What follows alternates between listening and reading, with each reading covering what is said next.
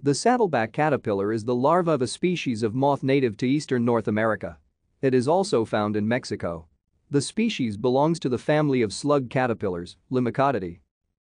The larva is primarily green with brown at both ends and a prominent white ring brown dot in the center which resembles a saddle.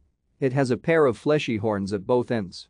These and most of the rest of the body bear urticating hairs that secrete an irritating venom. Contact with the hairs causes a painful, swollen rash and sometimes nausea in humans.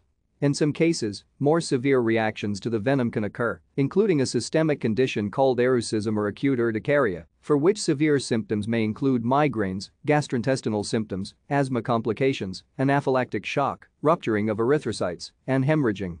The hairs should be removed from the skin immediately to prevent more venom spread. The cocoon may also have irritating hairs, and hairs from the larva can fall on surrounding objects. The larvae feed on a large variety of plants. Thank you for watching. Like and subscribe if you would like to view more of our videos. Have a nice day.